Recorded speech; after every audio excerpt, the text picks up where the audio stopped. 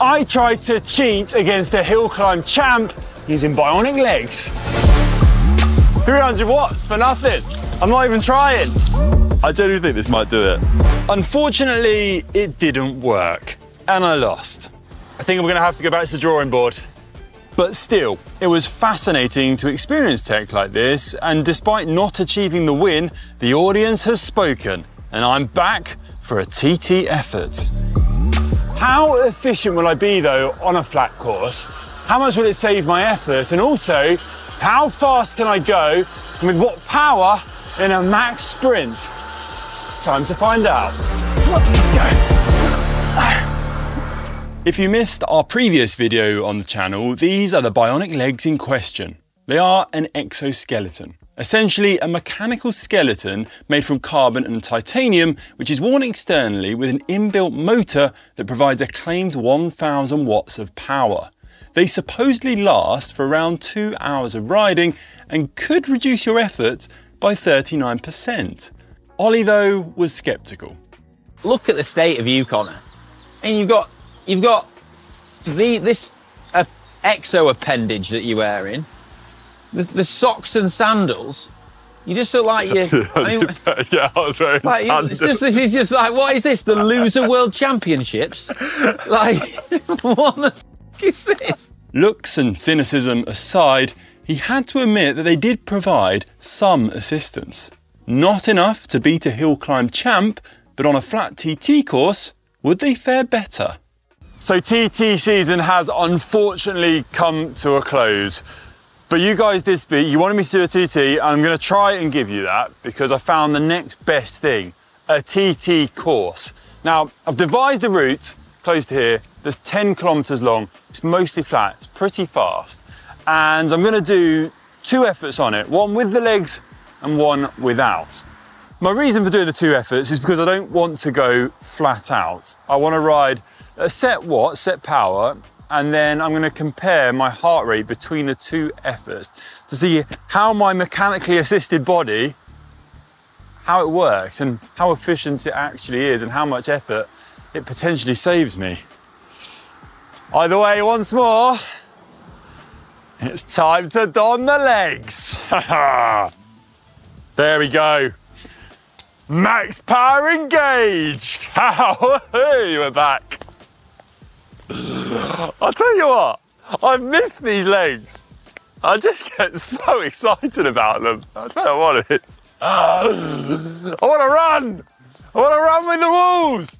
Right, where's my bicycle? Let's go ride him. The route I've chosen for this experiment is one you may have seen on GCN before, when we presenters battled it out to the last man standing during a particularly blustery, wintry day. I've adapted that route slightly, bringing it down to 10 kilometers. Mostly flat with a couple of drags, it should serve as a straightforward testing ground to put down 2 consistent efforts. Right then, I'm superhuman once more. 10 kilometers, flat effort. Let's see how we go. I'm in max mode as well. Hyper mode, so watch this space. And as always, look amazing. Yeah, give me a countdown. 3, 2, 1. Right, I'm off. Okay. Oh, it's so weird!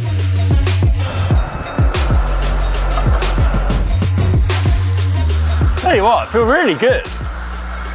Really good.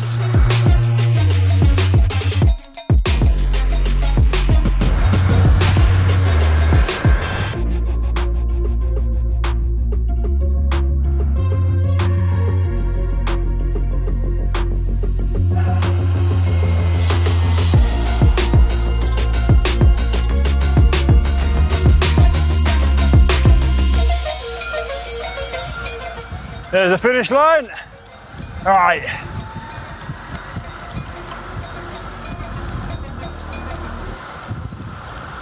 Woo.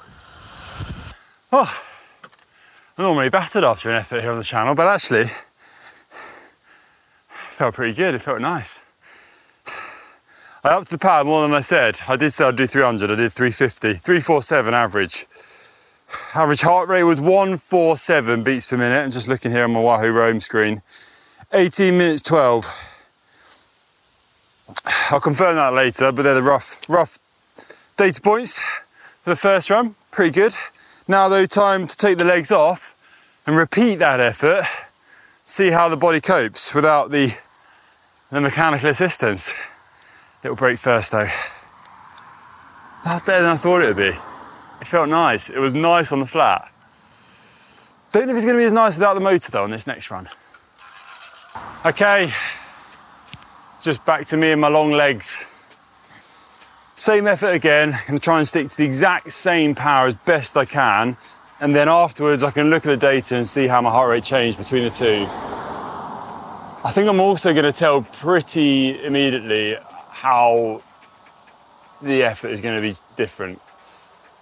I honestly think I did get a solid bit of help there with the exoskeleton attached, but maybe I'm just on a good day. Let's find out. Can you give me a count in when it's clear? 3, 2, 1, and we're off. Feel a bit more sluggish already. Hoping I haven't set myself too hard a target to aim at.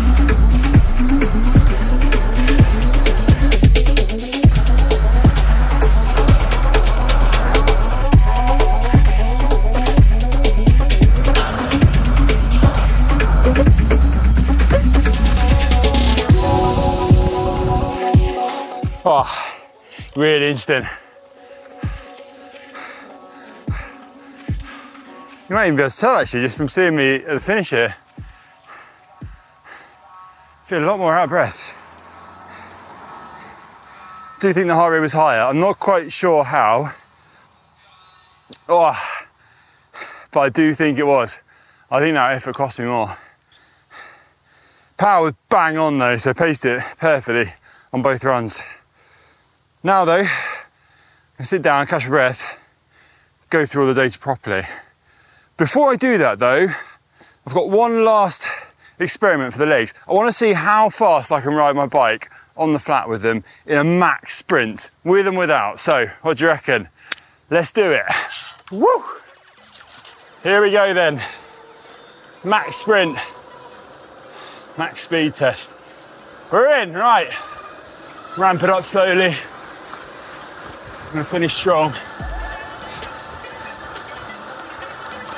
Here we go. 30k an hour, 550 watts, 500 watts. Right, let's go.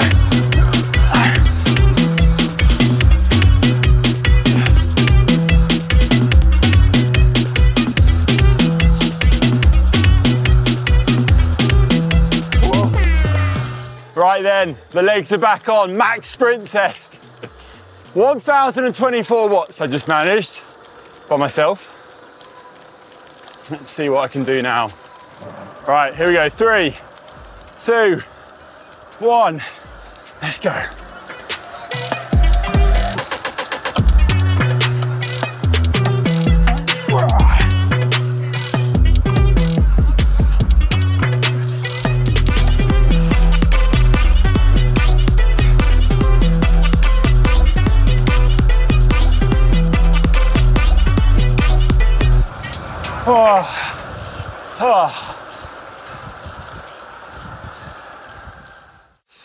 Okay, so I am back close to GCM Mega Base. I've had a shower, I've dusted myself off, and I've had a chance to go through the data of those two runs when I used the legs and when I didn't. And I've got to say, it's really interesting to delve into this because I do think there is quite a clear difference between both efforts. Starting actually with those sprints that I did at the end, where I really wanted to see if these allowed me to have a higher max power and a higher speed. Now, in terms of that, there wasn't any difference. So my sprint was pretty much bang on, exactly the same. I managed 1,020 watts on both efforts. So it wasn't really doing much for me there. But on those 10-kilometer TT efforts, I think there is a clear difference. So when I used the Bionic legs, I managed to average 347 watts.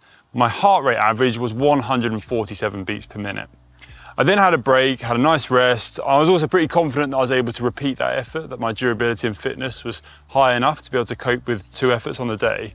And when I repeated the effort without the legs, I again managed to average exact same power, but my heart rate went up to 158 beats per minute, which is a 7% difference. And for me, I think that's noticeable. I think that's a kind of a solid jump in effort needed to sustain that power. So obviously the legs were doing something there to reduce the effort needed from my body and instead add some effort mechanically via these bionic legs in this system. Now, 7% is not perhaps as much as is claimed for these, but in that scenario, that's what I was getting, and you've got to sit up and take note of that. I know Ollie has laughed at me for these legs, and it's probably fair, but at the same time, I find it really interesting to see where this sort of tech might go and where it might develop in the future and evolve to.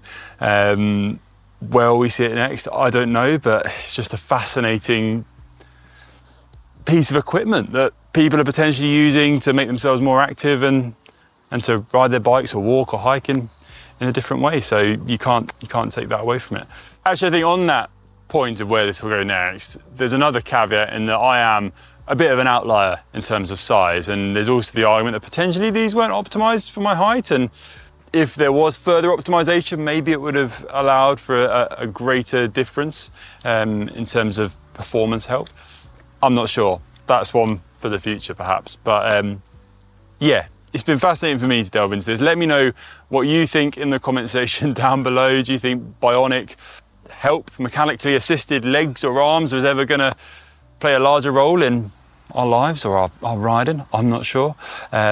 But I'll be interested to hear your thoughts. As always, I hope you enjoyed this video, I hope you found it useful, and we'll see you on the next one. I might put these away for a little bit now.